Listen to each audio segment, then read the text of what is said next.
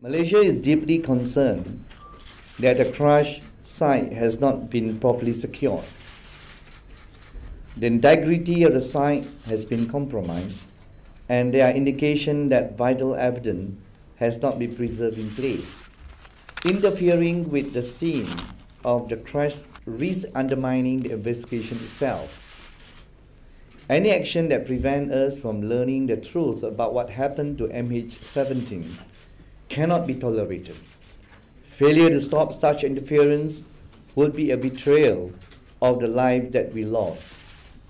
Should an investigation show that this tragedy is the result of the use of weapons, the Netherlands will condemn this despicable act in the strongest terms and will demand for all those responsible, both directly and indirectly, to be held accountable and to be brought to justice. This is our moral obligation to the memory of the victims, and it is our duty in the face of international law and justice. My country will not rest until justice is served. Возлагаем всю ответственность за них на киевские власти и настаиваем на неукоснительном принятии украинской стороной решительных мер по пресечению подобного рода инцидентов.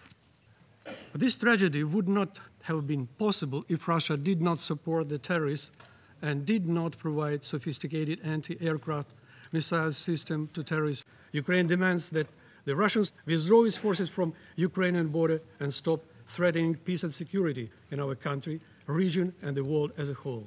It is not possible for these separatists to function the way they're functioning, to have the equipment that they have. Set aside what's happened with respect to the Malaysian Airlines, a group of separatists can't shoot down military transport planes, or they claim shoot down fighter jets without sophisticated equipment and sophisticated training, and that is coming from Russia. So we don't yet know exactly what happened with respect to the Malaysian Airlines, although obviously we're beginning to draw some conclusions given the nature of the shot that was fired. There are only certain types of anti-aircraft missiles that can reach up 30,000 feet and shoot down a passenger jet. We have increasing confidence that it came from areas controlled by the separatists.